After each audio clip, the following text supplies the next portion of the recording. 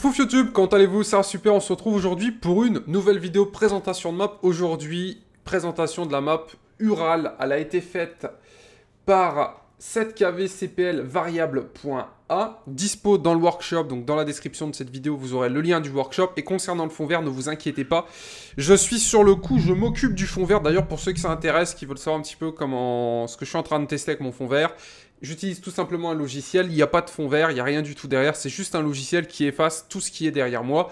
Présentation très bientôt sur la chaîne. Bref, aujourd'hui, présentation de la map donc Ural, dispo sur Arma 3 bien évidemment. Lien dans la description. Pour l'installer, comme d'habitude, on clique sur s'abonner, ça nous télécharge tout et on lance notre jeu en mettant bien l'option Ural, comme je vous avais montré pour la map Australia, map, enfin vidéo qui a super bien marché d'ailleurs, du coup je me suis dit, allez.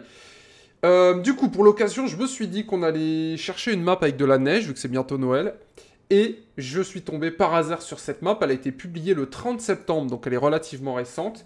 Elle est actuellement en update 2. La map contient 12 villages, 6 camps soviétiques, une immense ville, et 2 aéroports et différents petits trucs. De toute façon, on va voir ça ensemble juste après, mais vous avez une vidéo qui tourne derrière moi pour vous présenter un petit peu la map. Donc il y a du goulag, la map c'est Ural, donc ça se situe où il fait froid, vers la Russie, quelque part par là-haut. La map fait 20 km sur 20 km. Pour info, la map Australie faisait 40 sur 40, donc elle est 2 fois plus petite. Oh, magnifique le château là. Ah dommage, vous le voyez pas, c'est vrai, il y a le fond vert. Regardez, magnifique hein. Comme vous voyez, hop, le logiciel efface tout au fur et à mesure, mais bon, on verra ça plus tard pour mon logiciel de fond vert. Donc du coup, la map fait 20 par 20, c'est-à-dire qu'elle est 2 fois plus petite qu'Australie. Moins de 5 Go, tiens, c'est déjà fini. Du coup, vous allez voir les petites miniatures qui défilent derrière moi. Donc du coup, voilà, donc la map est toujours en dev. C'est possible qu'on voit des bugs et tout ça. Vous voyez, hop, la Russie. Enfin, l'URSS, pour être plus précis. Donc c'est possible qu'il y ait des petits bugs, mais on va voir ça ensemble. En avant, les gens, en avant, en hiver. Let's go. Alors, la chose l'impression qu'on a quand on apparaît sur la map, c'est déjà, c'est blanc. C'est très blanc, c'est une map hivernale, c'est fait exprès, c'est le but de la map. Ce qui veut dire que tout est blanc. Par contre, petite chose à savoir, il n'y a pas de neige qui tombe. La neige est déjà tombée, c'est un gain de FPS, et au moins la map tourne plutôt bien. Donc rien ne tombe tout simplement, c'est juste que tout est blanc. Alors après au niveau de la texture, c'est peut-être juste un blanc qui est déposé dessus. Je ne sais pas si réellement ça change quelque chose au niveau du jeu. Je sais pas du tout ce que ça change, mais en tout cas...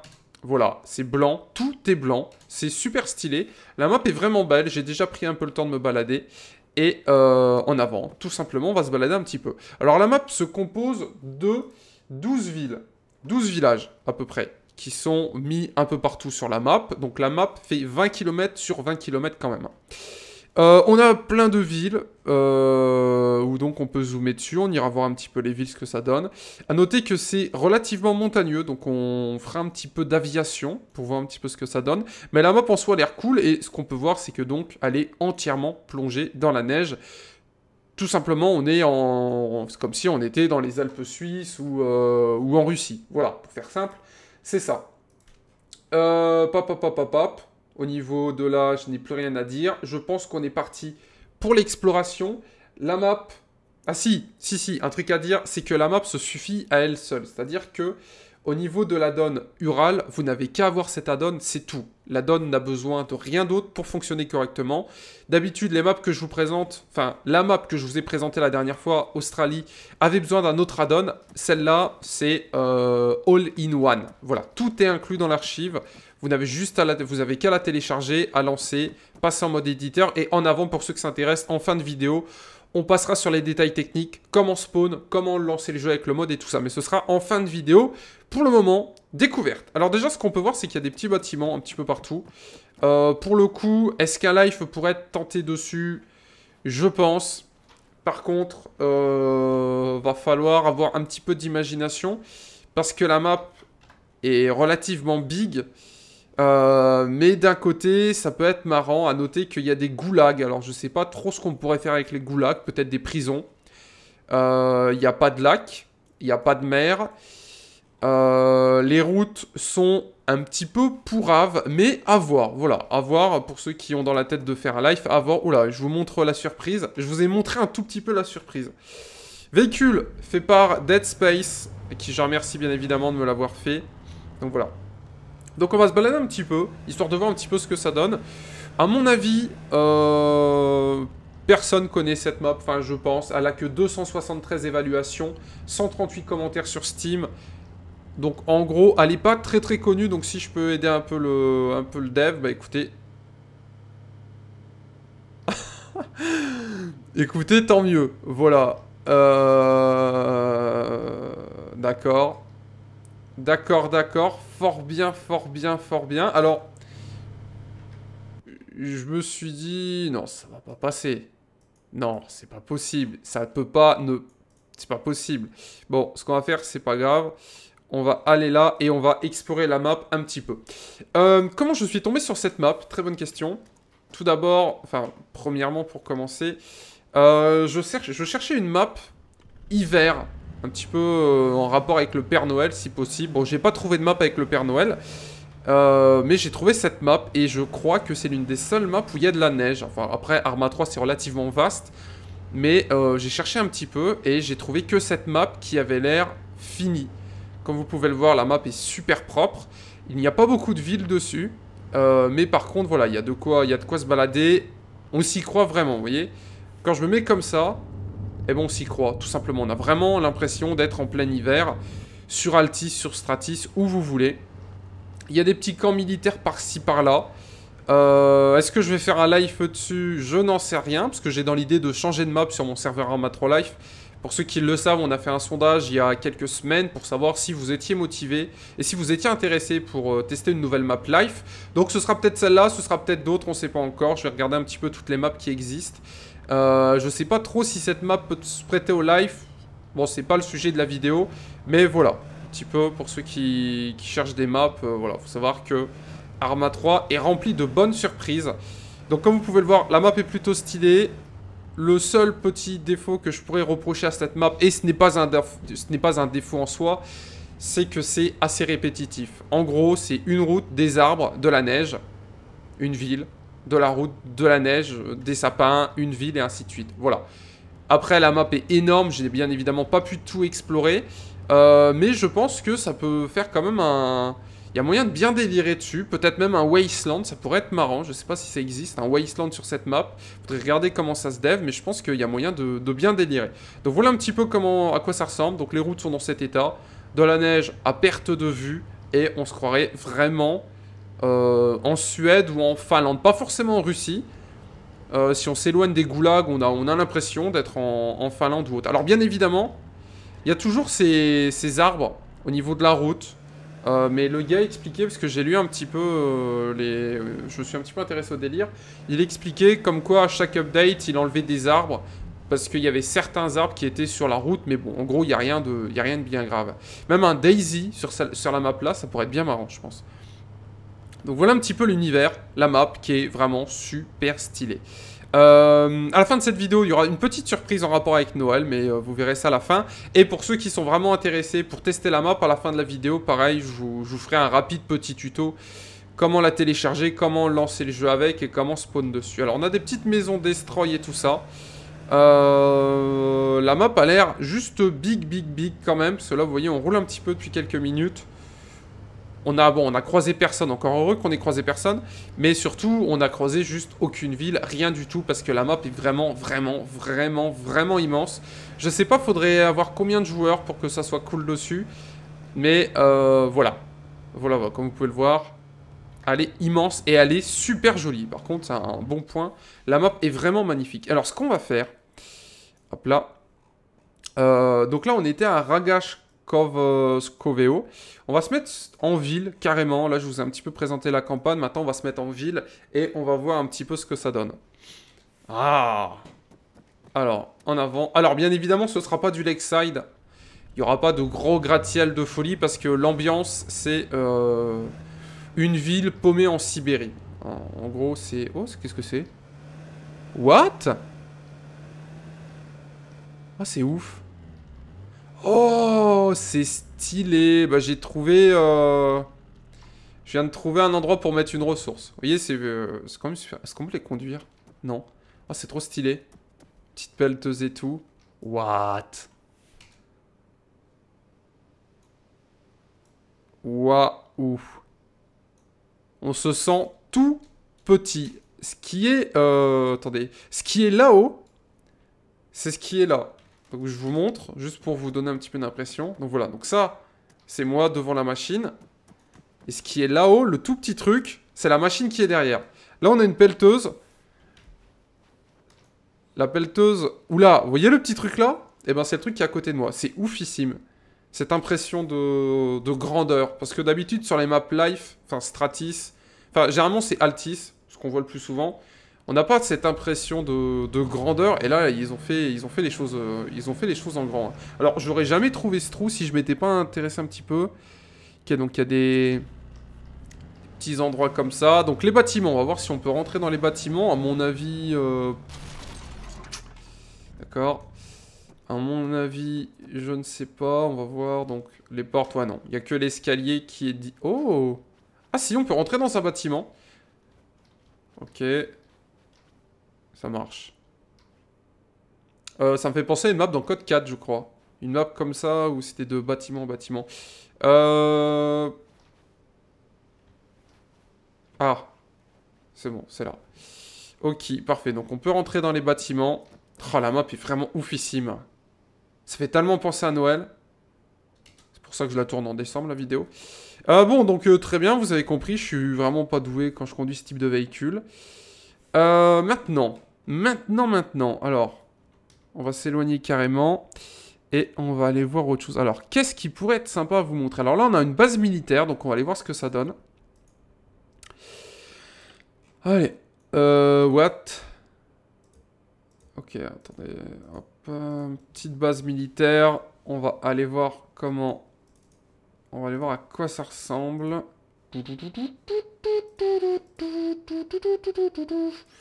Allez, boum. On va aller voir à quoi ça ressemble, les gens. Donc la map est tellement immense que bien évidemment, je ne pourrais pas tout vous présenter dans cette vidéo. Je vais vous en montrer qu'une partie, que ce que je vois.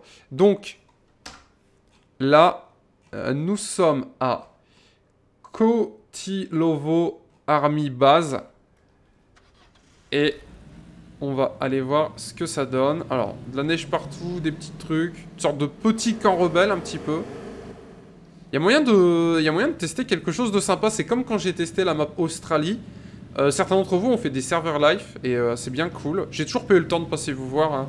Je sais que certains d'entre vous ont fait des serveurs et tout ça. J'ai pas dit que je passerai, j'ai dit que je passerai peut-être. J'ai toujours pas eu le temps. Faudrait que je regarde un petit peu comment ça marche pour venir. Mais ouais, je pense qu'un serveur live dessus aussi, ça peut être...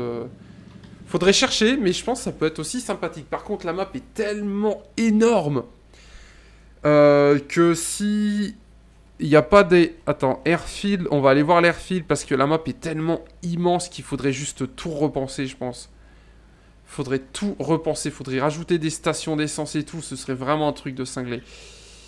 Bon, on va remonter. Hop, on va aller voir la ville qui est à côté. Alors, moi qui trouvais que la map Australie était grande... Ça là est 2 fois plus petite. Mais ça veut pas dire pour autant qu'elle est minuscule en fait. Elle est 2 fois plus petite. Donc au lieu d'être immense, elle est énorme. Voilà un petit peu le délire. Bon alors, petite voiture bien sympathique. Hein. Alors, hop, on va aller voir la petite ville qui est à côté. Bon, à mon avis, pour ceux qui sont tentés pour faire un live dessus, bon courage parce que je pense que il y a énormément de choses à faire quoi. La map m'a l'air sacrément... Oh, petit bâtiment, des maisons, la mairie. Waouh, putain, c'est tellement dévasté ici. Je sais pas ce qui s'est passé. Sûrement l'hiver, à mon avis. L'hiver a fait fuir tout le monde. Ok, donc voilà à quoi ressemble une ville. Donc c'est ce que je vous disais, c'était le petit défaut que je trouve à la map, même si bien évidemment c'est pas un défaut parce que faut encourager ce genre de truc. Mais ça fait route. Ville, sapin, neige, neige, neige, route, ville, sapin, neige, neige, neige. Donc en soi, c'est souvent la même chose. Bon, alors ça, c'était un... Non, c'était pas ça. Là, on était là. Donc on était à Norilsk. Je sais pas si la ville existe pour de vrai, d'ailleurs. Alors, attendez, on va aller voir l'airfield un petit peu. On va aller voir ce que ça donne. Alors, on va aller à Ertem Airfield. Pour voir ce que ça donne. Si jamais vous connaissez des maps comme ça qui sont cool, n'hésitez pas à me les proposer sur Twitter ou autre. Et si j'aime bien, j'irai faire un petit tour dessus. Parce que bon, Arma 3 c'est tellement immense que ce serait tellement impossible de tout connaître sur ce jeu, parce que à chaque fois, en plus, là, je pense à ça, c'est les soldes de Steam en ce moment. Alors à mon avis, quand la vidéo sortira, les soldes de Steam seront finis, mais Arma 3 est en promo. Ah, alors est-ce qu'il y a ce bug de texture? Attendez, on va voir ça. Arma 3 est en promo, pour ceux qui veulent sur Steam, il a 22 € et c'est vraiment pas cher, donc n'hésitez pas à les checker. Et pour ceux qui ont raté la promo, les gens, go Instant Gaming, achetez le jeu. Alors. Ok, donc j'ai l'impression que... On va tester avec une autre voiture, parce que ça c'est un truc, des fois il y a le souci. On va tester avec une autre, parce que là c'est celle de Shunka. On va tester avec une autre bagnole, voir ce que ça donne, parce que des fois en fait il y a un petit bug et... Si vraiment il y a ce bug-là, c'est le plus gros souci de la map, c'est que certaines voitures ne démarrent pas sur certains sols, en fait. Parce que tout simplement, le sol est considéré comme du sable. Ah, c'est bon. Bon, c'est peut-être la voiture que je viens de vous présenter qui avait... Putain, attendez, Skype qui... En ce moment, mon Skype n'arrête pas de crash. Bon, du coup, on va aller voir avec la dépanneuse.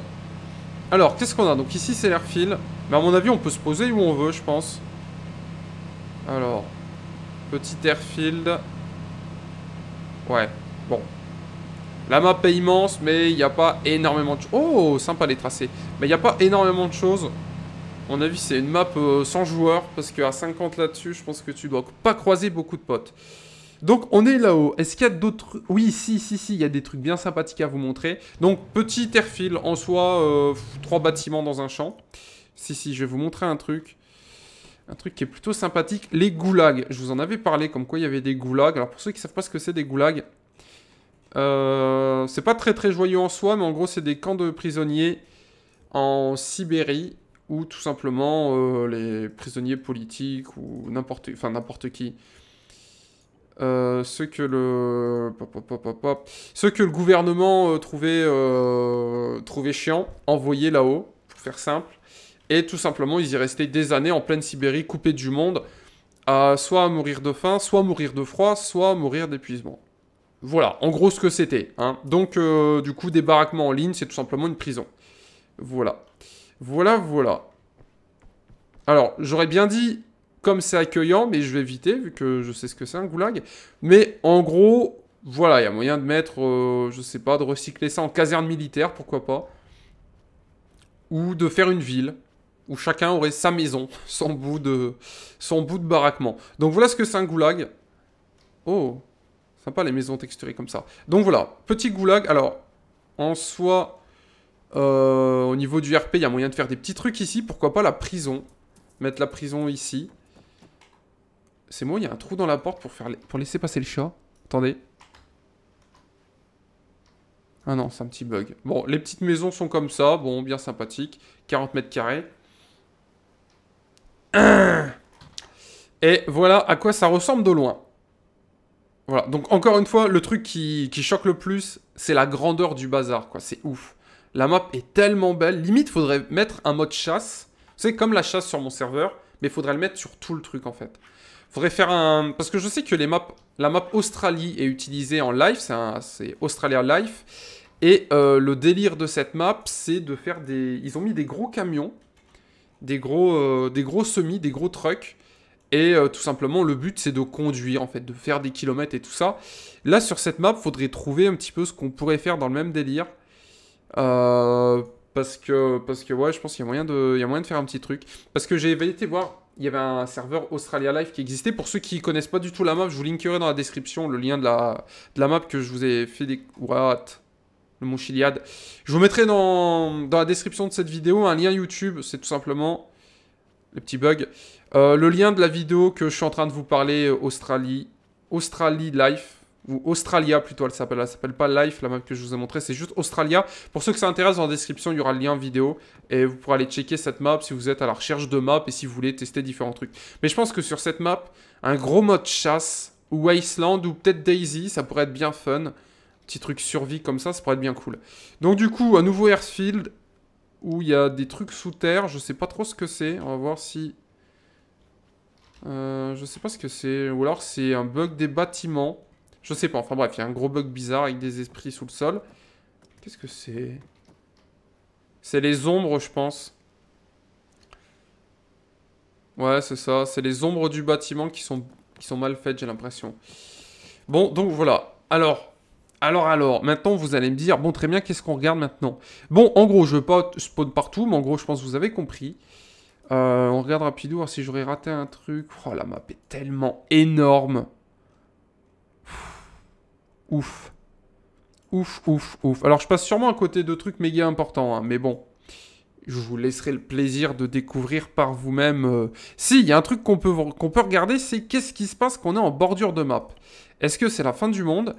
Ou est-ce que la neige, je sais pas, il n'y a plus de neige ou quelque chose comme ça. Alors, ah, d'accord. Propre. Propre. Donc, bordure de map, fin de la neige, en fait, voilà. C'est comme dans Excusez-moi, c'est comme dans Minecraft. Dans Minecraft, quand on est ici, il neige. Et quand on est sur le cube d'à côté, il neige plus. Voilà, donc voilà un petit peu l'idée. Donc là, on a très chaud, là, on a très froid. Voilà, donc, parfait. Donc ici, c'est le royaume australien. Et là, c'est le royaume de la Sibérie. Voilà, donc plutôt sympathique. Bon, donc voilà un petit peu comment ça se termine. Alors maintenant, je vais vous montrer une petite surprise. Je pense que ça devrait vous plaire. Alors, quand j'ai dit petite surprise, bien évidemment, c'était un euphémisme. Je voulais dire une surprise énorme, donc aussi grosse que ma mythe, au moins. Attention. Et oui, parce que si j'ai ce bonnet ridicule sur la tête, ce n'est pas pour rien, les gens. Parce que je suis le Père Noël, voilà. Donc du coup, voilà mes reines de combat. Donc voilà, je vous laisserai regarder sur Internet les prénoms. Hein. Moi, je les appelle reines. Hop là. Donc voilà. Et elle, c'est Irène. Bref. Donc du coup, pour ceux qui se demandent où le trouver, le mode est dispo dans les fichiers de mon serveur live. Donc Arma 3 live, pour ceux qui sont whitelist. Fouillez dans les modes. Vous allez voir, il y a plein de bordel et tellement de bagnoles qu'on n'utilise pas. Mais il y a ceci. Voilà, le run du Père Noël, c'est un fichier A3L. Et regardez bien. Ah, attendez, je suis en train de monter dedans. Voilà. Hop. Voilà. Les gens, vous ne rêvez pas. Il est possible. Et d'ailleurs, la map se prête plutôt bien au jeu. Parce qu'à la base, je voulais faire ça sur Lakeside. Et je me suis dit, vu que tu as trouvé une map qui est dans la neige, pourquoi ne pas faire ça? Pourquoi ne pas faire ton délire avec le traîneau? Voilà, vu que c'est un véhicule que je ne vous ai jamais présenté. Et comme vous pouvez le voir, il est quand même plutôt stylé. Écoutez bien.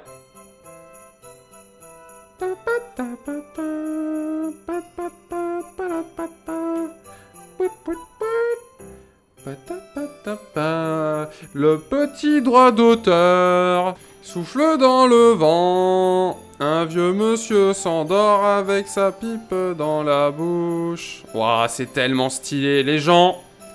Voilà, le mode de Noël. Tellement stylé. Et ce n'est pas tout. Allez, et deux musiques en même temps, les gens, on fait tout bugger. Tout bugger. C'est tellement magnifique, on comprend plus rien, les gens. Alors, attendez, on va faire ça, parce que juste, on comprend plus rien. Voilà. Donc, regardez bien ce qu'on peut faire, parce que ça, c'est quand même plutôt stylé. Ouf. Des cadeaux, les gens. C'est quand même plutôt stylé. On peut faire des... On peut jeter des cadeaux, donc le mode est quand même super stylé. Regardez. Des cadeaux avec le parachute qu'on peut balancer sur les maisons des abonnés. Donc voilà les gens, du coup cette année vous aurez tous des cadeaux. Je vais passer au-dessus de chez vous, puis je vais jeter des cadeaux. On peut jeter aussi des randoms effectifs. Donc voilà, tout simplement des cadeaux. On peut jeter... Oh non. Oh non, mes reines. Irène, non. RIP.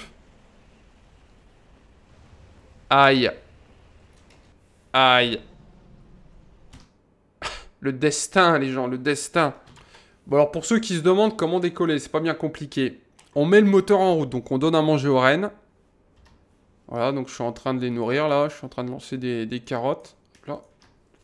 Hop, tu lances tes carottes. Et après, tu fais lunch. Ouais, c'est parti. Petite vue intérieure, plutôt stylée d'ailleurs. Attendez. Oh. On se pose. Voilà, je pense que vous avez compris, c'est relativement... Ouh, c'est relativement chaud quand même. On va pas se mentir. Et après, si on veut, boum. Hop là, je bombarde les cadeaux. Boum, boum, boum. En avant, donc bombardement à la Wasteland. Mode qui existait déjà sur Arma 2. Une fois, j'avais été sur un serveur Arma 2 et à l'époque de Noël, il y avait justement ce... Il y avait ce mode avec un Père Noël qui tournait dans le ciel et tout ça. Donc, il est plutôt stylé, ça se conduit comme un avion. Bon, on peut essayer d'atterrir. Je pense qu'on peut... Il y a moyen, on peut essayer d'atterrir. Alors... en fait, la map serait juste horrible pour faire du live. Parce qu'il n'y a quasiment pas de place pour atterrir. Les distances à parcourir entre un point A et un point B sont immenses. Et il n'y a pas assez d'aéroports. Mais bref, testez quand même la map. C'est une map avec de la neige. Je pense que ça vaut le coup d'œil. Et ça fera plaisir aux devs. Parce qu'il y a quand même eu du taf de fait. Et c'est quand même plutôt sympathique. Regardez-moi ça. Juste pour ça, les gens, ça vaut le coup, quoi. Je suis en train de voler au-dessus d'une map enneigée en mode Père Noël, les gens. C'est tellement stylé. Juste pour ça, ça vaut le coup d'œil, je pense. Voilà, il fallait que je vous présente cette map. En plus, on est le 1er décembre. Non, je mens, on est le 30, mais 30 novembre, mais c'est pas grave. On est le 1er décembre. Et voilà, quoi. Voilà, on commence vachement bien le mois. C'est Noël dans 25 jours. Et on a tous très très hâte. Voilà, du coup, petit mode bien sympathique qui allie à la fois jeux vidéo et actualité. Voilà, bon alors, je vais essayer de me poser. Alors, où, je sais pas. Mais on va essayer. D'ailleurs, pour ceux qui se demandent ce que ça largue comme cadeau, moi aussi, j'aimerais bien... Moi aussi, j'aurais bien aimé savoir. Regardez, explosion. Aïe, alors, à votre avis, est-ce qu'on va mourir? Je pense. J'étais en train de me dire, what? On n'est pas mort? Bon alors maintenant, passons aux choses sérieuses. Comment télécharger la map? C'est pas compliqué, vous allez sur le lien. Donc là, c'est la partie dev technique, hein, pour ceux qui sont contents. Et voilà, pas besoin de regarder la fin. Les gens, merci d'avoir regardé cette vidéo. Bisous, à plus dans le bus. Pour ceux qui veulent tester cette map maintenant, en 3 secondes, je vous explique comment faire. Donc, dans la description, il y a ce lien. Vous loguez, vous descendez, vous faites s'abonner. Ça va automatiquement vous télécharger la map. Donc, elle fait... 5 gigas, quelque chose comme ça. Enfin là, ça met 1 giga, mais en gros, elle fait 5 gigas, quelque chose par ici, par là. Elle a été mise à jour dernièrement le 7 octobre, donc le dev est toujours actif, et vous voyez, le dev est en train de jouer à Arma 3. Bref, vous téléchargez la map, et quand c'est fait, vous lancez votre jeu depuis, tout simplement, ce qui sert de launcher Arma 3, en fait. Voilà. Alors, après, donc, vous lancez le launcher Arma 3, là, je sais plus trop comment ça s'appelle. Vous allez dans Extensions, et vous cliquez sur Ural. Alors moi, vu que j'ai été malin, je viens de le désinstaller. Du coup, ça doit se re-DL. Mais en gros, voilà. Ce sera activé. Vous cliquez sur le petit carré qui sera ici. Vous n'aurez pas d'erreur. Vous faites ça une fois que c'est téléchargé, bien évidemment. Et vous faites jouer. Et après, vous allez dans l'éditeur. Alors, une fois que vous avez fait ce que je vous ai montré avant, vous vérifiez bien qu'ici, il y a écrit Ural et si possible, mon mode si vous voulez tester le traîneau. Sinon, tant pis, ça fonctionne aussi tout seul. Vous faites éditeur, vous ouvrez la map Ural et vous faites continuer. Là, ça va charger un petit peu. Vous allez voir, il n'y a aucune connaissance à avoir. Moi, je fais un contrôle T à chaque fois. Ça change un petit peu le terrain. En fait, je préfère. Ça montre un petit peu plus les reliefs. Vous allez sur une ville, donc n'importe laquelle, et vous faites. Donc, vous vérifiez bien que vous êtes en mode édition. Vous faites double-clic, fermez. Là, vous faites homme. Voilà, vous faites blue for autant homme en formation. Vous faites exactement comme c'est mis là, tout simplement. Voilà, c'est mis là et tout est bon. Après, vous refaites un double-clic. Vous faites vide. Excusez-moi, vous faites vide. Là, vous cherchez ce que vous voulez, donc la bagnole, enfin voilà, peu importe, hein, vous cherchez ce que vous voulez. Donc par exemple, vous faites life véhicule. Non, c'est pas là, parce qu'à mon avis, vous, ce que vous voulez, c'est tester le traîneau. Donc c'est dans aérien, il s'appelle A3L Sled. En formation, par défaut, vous regardez que tout est bien mis. Hop là, vous l'orientez avec Mage, tout simplement, vous le mettez dans le bon sens et vous faites prévisualiser. Hop là, ça charge. Alors après, tout, en fonction de votre PC, tout ça, ça ira plus ou moins vite. Hein, mais bon, normalement, si vous faites tout comme il faut, ça devrait aller plutôt vite. Bim, bam, boum. Pouf, pouf. Voilà, comme j'aime bien dire. Et voilà. Nous voilà sur la map. Après, libre à vous de vous faire spawn où vous voulez. Hein. Vous pensez à juste bien supprimer ce que vous avez mis avant de vous faire spawn avant. Et en avant, c'est dispo. Vous montez dedans, vous décollez. Et voilà, emballé, c'est pesé. Voilà, donc c'est parfait. Avec la petite musique et tout qui est plutôt stylé. Parfait, donc nous les gens, on va se laisser là-dessus. J'espère que cette vidéo vous a plu. Petite présentation de la map Ural que j'ai découvert il n'y a pas longtemps. Elle est faite par 7 cave CPL variable.a. La map est très cool, bien enneigée et tout. Je trouvais que ça collait bien à l'ambiance. On est en décembre et tout ça. Je me suis dit, tiens, allez, pourquoi pas. Pourquoi pas. Après vous avoir présenté une map dans le désert, donc l'Australie, je me suis dit, pourquoi ne pas vous présenter une map avec de la neige. Et par chance, je suis tombé sur cette map. Et elle est vraiment stylée.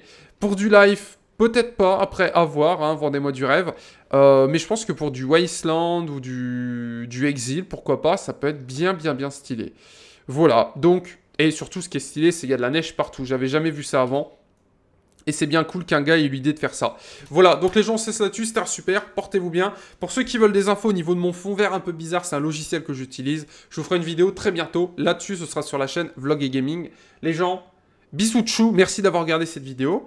A plus dans le bus, joyeux Noël, bonne fête de fin d'année, je sais pas quand vous allez regarder cette vidéo. Bisous, tchou. Cette vidéo sortira début décembre, donc ne vous inquiétez pas, je sais qu'on n'est pas encore à Noël, c'est pas grave. Allez tchou les gens, bonne semaine et vive les vacances. Tchou.